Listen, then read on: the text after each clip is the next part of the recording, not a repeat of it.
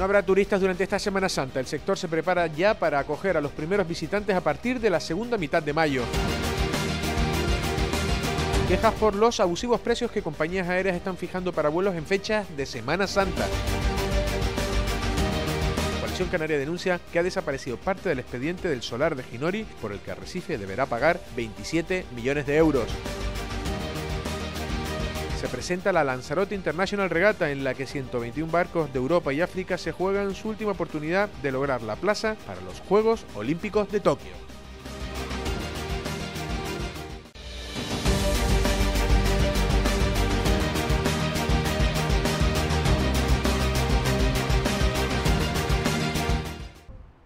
La presión hospitalera por COVID asciende este miércoles a 10 pacientes ingresados, 8 en la UCI y 2 en planta COVID, según los datos directos de la Gerencia Sanitaria del centro. Además, hay otros 5 pacientes ingresados en la UCI no COVID. Por otro lado, Lanzarote sumaba este martes 7 nuevos casos positivos de COVID-19, así como 10 altas médicas, por lo que el total de casos activos se reduce hasta los 80. La incidencia acumulada en la isla se sitúa en 28 casos por cada 100.000 habitantes a los 7 días y en 54 a los 14. Desde que se inició la pandemia en la isla se han producido 4.533 casos de coronavirus, así como 4.408 altas médicas y 45 fallecimientos.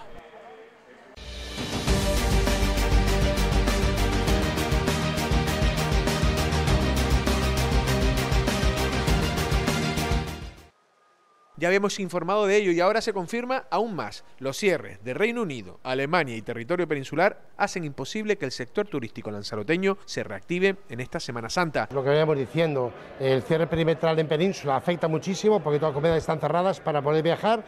A nivel Alemania no nos ha sacado del semáforo rojo, con lo cual seguimos igual.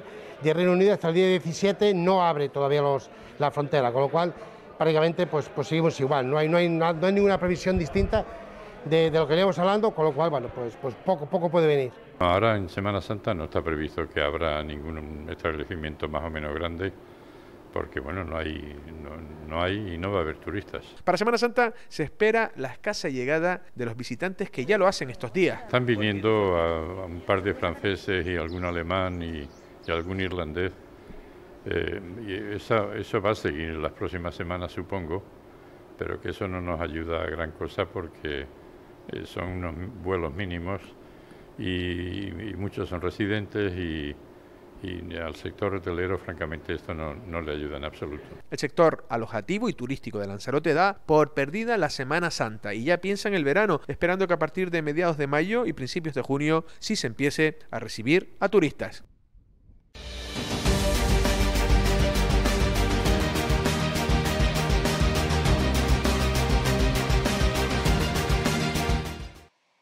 Iberia Express ha aprovechado la falta de conexiones con Madrid para subir de manera descarada los precios de los billetes de avión por Semana Santa. La realidad que si hasta hace unos días los billetes Madrid-Lanzarote ida y vuelta costaban unos 200 o 300 euros a los peninsulares, ahora sube hasta más de 800 euros, unos precios prohibitivos. Tanto el presidente de la Federación Empresarial de Lanzarote, Francisco Martínez, como el consejero de Turismo del Cabildo de Lanzarote, Ángel Vázquez, creen que son precios abusivos. Es un abuso, ¿no? Porque la subida de precios de un 300% por la fecha de Semana Santa, yo creo que van básicamente en contra de los residentes y estudiantes y demás, porque si los peninsulares de a pie no pueden salir de su región, los únicos que van a poder venir son nuestra gente, ¿no? Y les penalizan de una forma tremenda. Para darse cuenta que no hay prácticamente demanda, con lo cual los billetes suben, lógicamente, el coste del avión sigue siendo el mismo. Y entonces, a ver, poca demanda, normalmente por tema de mercado los billetes suelen subir.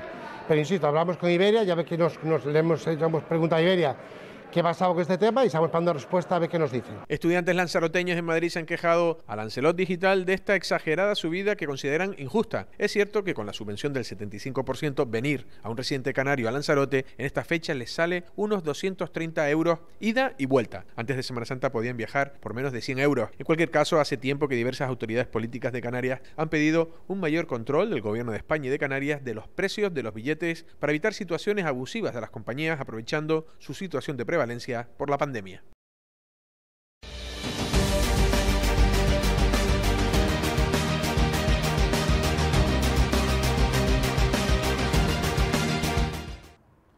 Unos 10 millones de euros espera la Cámara de Comercio de Lanzarote que se obtengan ayudas directas las empresas de la isla de la subvención de 84 millones decretada por el Gobierno de Canarias para echar una mano a la actividad económica de las islas fuertemente castigadas por la crisis de la pandemia. José Torres, presidente de la Cámara de Comercio, aseguró en Café de Periodistas que ese es el objetivo que se han marcado como órgano gestor de estas ayudas del Gobierno de Canarias. Nos hemos marcado un objetivo de mínimo 2.500 entre empresas y autónomos. Les recuerdo que se nos han quedado muchos sectores fuera, sectores muy importantes. El comercio mayorista, por ejemplo, ha caído más de un 50% porque suministra los establecimientos alojativos. No entró. En la del Estado sí están. En la del Estado también entran los hoteles, pero esa partida es de 1.000 millones de euros. Por lo tanto, va a ser un trabajo también que aparentemente parece que nos los van también a encomendar a nosotros, un trabajo importante. Pero vamos, 2.500 es el objetivo, eso puede ser una cifra de en torno a 9-10 millones de euros en función de la cantidad media. Torres considera que el esfuerzo realizado por las cámaras de comercio, quienes se han reforzado con más personal para agilizar las ayudas, señaló que esperaba que a finales de la próxima semana los autónomos y las empresas empiecen a recibir las ayudas. Si el Gobierno no los comunicó ayer, vamos a intentar hacer los primeros pagos la semana que viene. Por lo tanto, fíjense si vamos rápido. De hecho, hoy, si no fuera por un problema en la plataforma, estaríamos ya validando la primera remesa que les comunicamos al Gobierno para que la validen, nos transfieran el dinero y automáticamente la Cámara va a transferir las partidas a las empresas. Sobre si con esas ayudas será suficiente para la mayoría de los negocios llegar hasta que se normalice la actividad en las islas, el presidente de la Cámara cree que sí, porque se van a sumar otras subvenciones de otras instituciones. Desde el minuto 1 que hay que sumar ayudas de las diferentes administraciones. Por lo tanto, estamos ejecutando la de la comunidad autónoma. El mes que viene, a finales, llegará la del Estado. Se va a sumar la del Cabildo, que aunque sea poca, pero suma. Y por eso el llamamiento, que veo que las patronales turísticas también lo están haciendo, que se sumen también los ayuntamientos, con exoneración de impuestos de servicios que encima no se han prestado. Y entre la suma de todas ellas, pues es un balón de oxígeno. Por supuesto que no se puede pretender de que al final tengamos ingresos por ayuda igual que si tuviésemos una actividad, pero por lo menos no se produce más apalancamiento, porque el apalancamiento es la muerte futura de las empresas autónomas. No hay manera de poder después hacerle frente a tanto crédito. Torres animó a aquellas empresas que han perdido en el primer semestre más del 30% en gastos corrientes con respecto a la facturación de 2019 y que estén al día de las obligaciones tributarias, llamen a la Cámara de Comercio para resolverle las dudas. De momento son ya casi 1.000 los expedientes de ayudas que se tramitan y se espera que lleguen a los 2.500 a finales del proceso.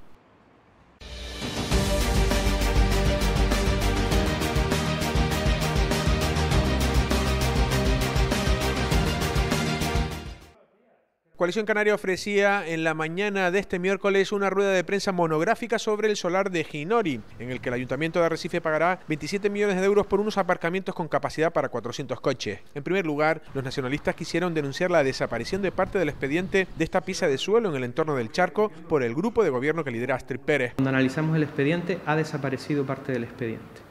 Todas las actuaciones municipales desde el año 2010 hasta el año 2013, con la entrada de Manolo Fajardo, no constan en el expediente municipal. Eche Eugenio enumeró las deficiencias e irregularidades en este proceso que se arrastra desde los años 80, cuando el ayuntamiento, gobernado por el PSOE, ocupaba esta parcela que fue ganada al mar. La parcela nace de dos parcelas que no son colindantes, que no hay un título que acredite la propiedad en todo el expediente municipal, en el que consta, en el que ha desaparecido no lo sabemos, que se van a pagar 27 millones de euros por un solar para 400 aparcamientos, está en torno a los 67.500 euros la plaza de aparcamiento en Ginori, que tuvieron un plan de pagos este grupo de gobierno del Partido Popular que denegó el juzgado, que tardaron 8 meses en plantear un nuevo plan de pago y que los aprobaron, un plan de pago con un interés del 3%, eso está fijado por la resolución judicial y que autoriza al ayuntamiento a pagar en cuotas mensuales hasta el año 2032.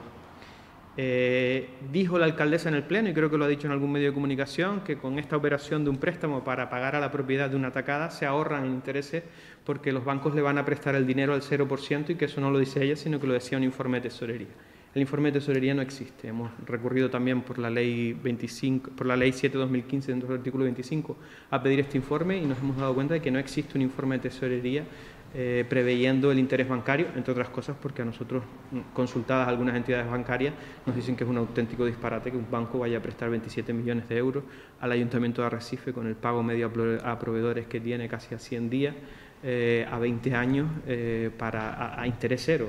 Nos dicen que en qué cabeza puede caber eso, ¿no? Eugenio considera clave en el pago de estos 27 millones de euros para las arcas del consistorio por dos decisiones tomadas por la dirección del Partido Popular en diversos momentos. Con la dirección del Partido Popular, cuando se genera la deuda, cuando se genera el principal de 20 millones de euros por inacción, y vuelve a ser en la época del Partido Popular, cuando se plantea un préstamo de 27 millones de euros que supone un endeudamiento del 52% del Ayuntamiento de Arrecife. Un endeudamiento que, entre otras cosas, bloquea políticas de financiación de proyectos europeos que establecen medidas para entidades saneadas, y que nosotros pasamos de tener 0% de deuda a, en una única operación financiera, tener un 52%. Estos 27 millones de euros muchos consideran que es solo un aviso a navegantes con lo que pueda pasar con el islote del Francés, una pieza de suelo por el que se han reclamado más de 100 millones de euros, que en el caso de que la justicia diera la razón a la propiedad, significaría la bancarrota del Ayuntamiento capitalino.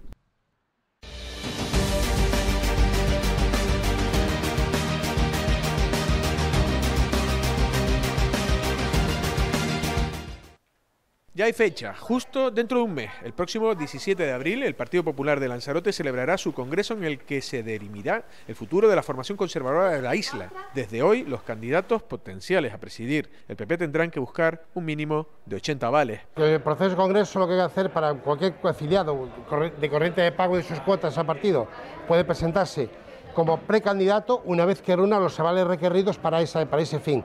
Y a partir de pues contarán los plazos para llegar a la votación final del Congreso. Pero hay que reunir 80 avales para poder ser precandidato a la elección de presidencia del Partido Popular de Lanzarote. Dos son, hasta el momento, los candidatos, exactamente candidatas a presidir el PP en Lanzarote. La actual líder, Astrid Pérez, y la concejal en Tías, Saray Rodríguez. Ángel Vázquez no tiene duda de a qué candidata apoyará. Bueno, a mí yo de luego apoyo a Astrid Pérez, creo que es la única persona que tiene caché suficiente y entidad suficiente para poder llevar el Partido Popular de Lanzarote, y de luego los números la avalan, ¿no? Desde que Astrid Pérez está al frente del Partido Popular, ha sido cuando el Partido Popular ha tenido más cuotas de poder, más cargos públicos y luego el partido ha estado en su nivel máximo dentro de la isla. Yo creo que eso lógicamente, ahora mismo no hay nadie en el partido que tenga el caché suficiente para competir con Astrid Pérez. Lo que sí parece evidente, hasta ahora y dado las aspirantes presentadas hasta el momento, es que el Partido Popular en Lanzarote estará dirigido por una mujer. La respuesta definitiva y más exacta, el 17 de abril.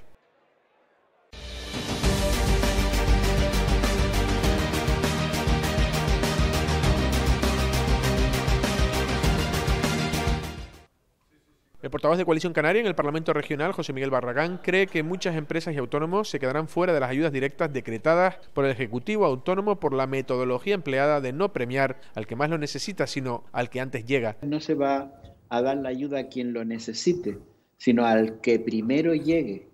Es decir, cuando se terminen de repartir, se van a repartir por orden estricto de registro de entrada, y cuando se acaben las ayudas, el resto ni se mira. Además, cree que estas ayudas del Gobierno de Canarias llegan tarde, cuando ya muchas empresas viables han tenido que cerrar. No está siendo efectivo, no está siendo todo lo efectivo. Cualquier ayuda es buena, pero el problema que tiene el Gobierno de Canarias con el tema de las ayudas es que llegan siempre tarde y en este caso mal. Sobre el plan Reactiva, donde también participó Coalición Canaria, cree que no es malo, pero sí su gestión, y puso el ejemplo de utilizar fondos ordinarios como el del Plan Integral de Empleo como si fueran extraordinarios. Pues bien, esto que pertenece al presupuesto ordinario, del presupuesto del año 2020, ellos nos colocan los 42 millones y dice que eso es del Plan Reactiva, ¿no? Entonces estamos viendo muchas partidas que son de gestión ordinaria del presupuesto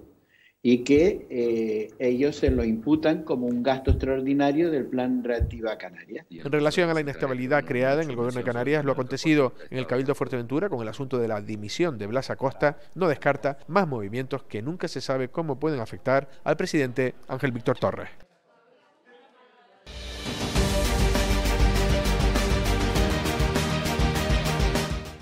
Ahora en fase número 2 se pueden sentar hasta 6 personas en una mesa cuando se acude a un restaurante, a una cafetería.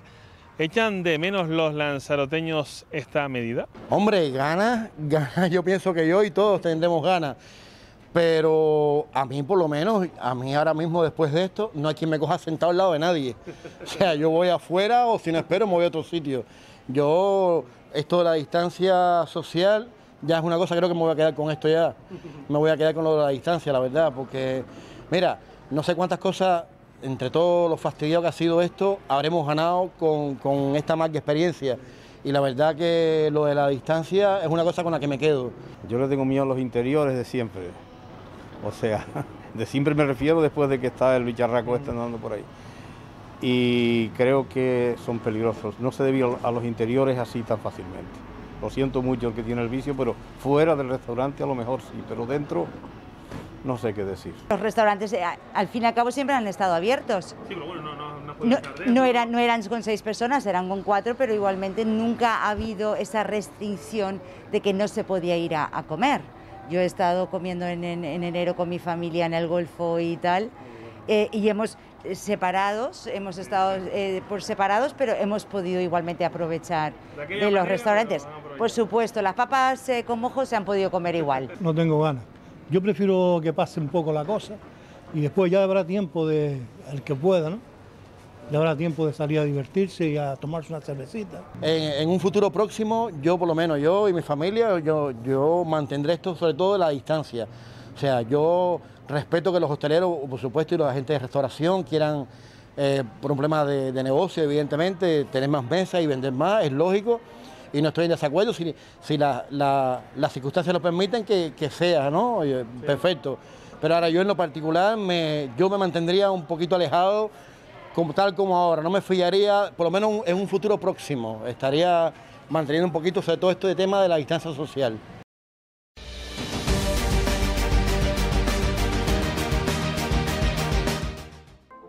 Todo preparado para que comience el sábado la Lanzarote International Regata, prueba que se disputará en aguas de Playa Blanca y que otorgará las últimas plazas para los Juegos Olímpicos de Tokio en las modalidades de vela de NACRA 17, 49er y 49er FX.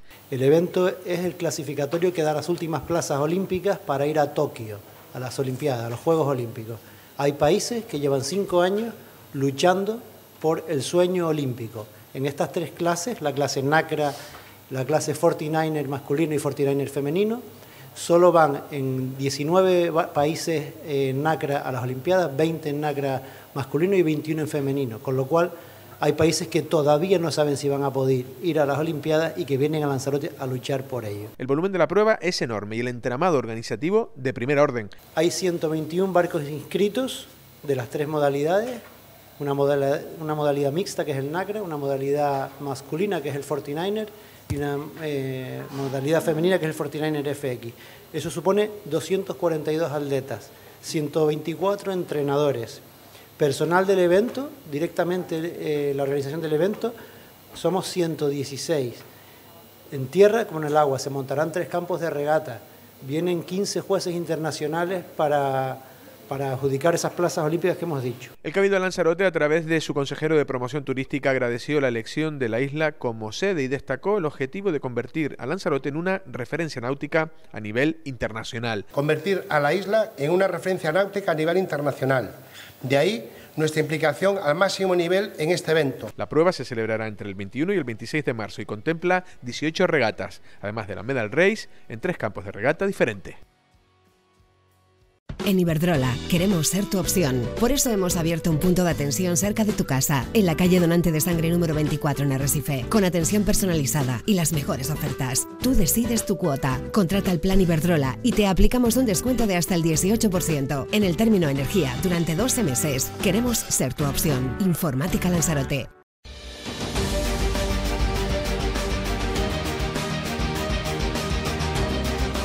Para el miércoles 17 de marzo en el norte intervalos nubosos, en el resto cielos poco nubosos o despejados. Las temperaturas registrarán pocos cambios con máximas de 22 grados y mínimas de 14. El viento soplará del norte flojo a moderado. En el mar norte o noroeste fuerza 4 o 5, marejada o fuerte marejada. La bajamar será a las 9 y 22 horas y a las 21:36. La pleamar será a las 3:20 y a las 15:35. Para mañana jueves, día con intervalos nubosos y viento con rachas fuertes.